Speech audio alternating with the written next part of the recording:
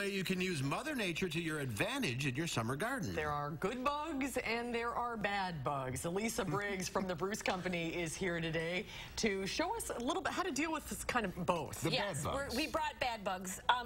Good bugs that you want to encourage in your garden are certainly ladybugs. They are huge eater of aphids and small insect pests. Lacewings are good, and also praying mantis. And you actually sell those bugs. We do sell those bugs early in the spring, and you can release them, and if there are pests in your yard, they'll hang around and eat them.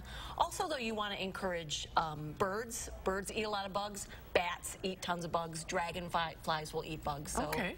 Yeah, so leave like a water supply, like shallow water, and to encourage them. But who eats the bad guys? Oh, nobody eats the bad that's guys. The problem. Yes. So you want to show your these picture? Yes, I brought. This is full of Japanese beetles. The garden center crew got them for me this afternoon. I hate these things. You collected all of these today from the garden center? Yeah, and not in a very long period of time either. Here, let me hold so it. Thank you, Heather, Joyce, and Ken. Oh yeah, they're a big problem. Yeah, and this is the kind of damage they do. So they skeletonize leaves on hibiscus, grapes, raspberries, roses, linden. Just a ton of things are affected. It's hard to see them in the jar, so you brought a picture. That was a great idea. I mean, they're very shiny and pretty. They're about as big as your thumbnail, and they have some dots on the side, so they're easy to identify. And they're voracious. They do two things. They eat and they procreate. Quickly. Yes. So what do you do? How do you get rid of them? Well, the only thing to do, the best thing, you can treat your lawn, but it's too late to do that. And we recommend that you do that in the spring, but you can use a contact herbicide or pesticide. So there are two kinds. So these are the sort of inorganic ones. This is Japanese beetle killer, and this is 8. Both of these are safe for food, although you want to read the package instructions because, like, you spray and you might have to wait a day before you can harvest. This is Captain Jack's dead bug, and this is an organic. That's a great name. I like Captain Jack's. I'm not okay.